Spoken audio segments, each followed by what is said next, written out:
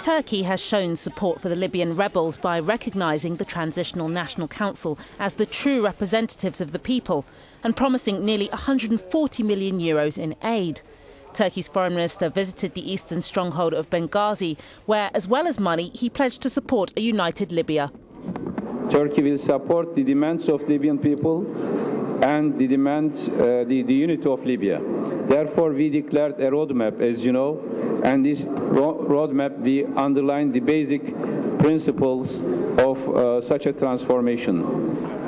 Shaking hands with his TNC counterpart, Ali al-Essawi, Davutoğlu said it was time for Gaddafi to leave the country.